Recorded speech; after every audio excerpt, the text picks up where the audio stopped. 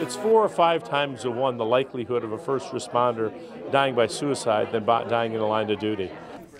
And that is exactly why this pup, Blaze, is joining the Las Vegas Fire and Rescue Department to help firefighters cope. He is a burst of happiness and lots of fur.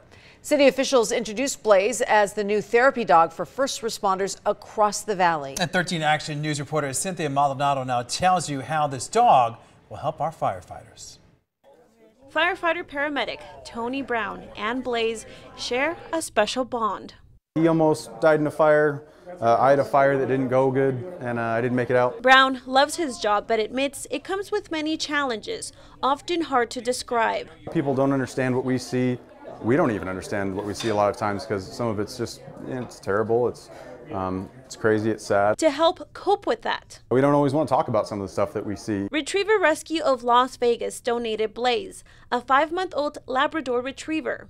The rescue group knows first responders, just like service members, can suffer from post-traumatic stress. It's not one call, it's accumulation of all the calls they experience day after day. Angela Leaf is a crisis and intervention administrator for Las Vegas Fire and Rescue. She says having Blaze around can help with PTSD triggers and suicidal thoughts. Firefighters are 4 times more likely to die by suicide than in line of duty. The Firefighter Behavioral Health Alliance reports 103 firefighters died by suicide.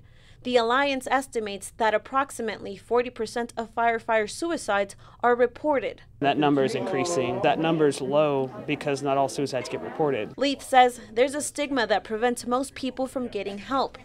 Governor Sisolak hopes this furball will help save lives. There's so much stress on the job, is I think the least that we can do. Other guys and gals that work for us will be able to talk to him without saying a word, and I think that'll be good for us. Blaze is still training.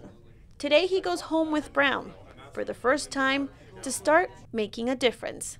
Cynthia Maldonado. Who doesn't love a dog? 13 Action News. He certainly is cute, and Blaze will not be dispatched with his handler, but his duties include visiting different fire stations, schools, and even hospitals.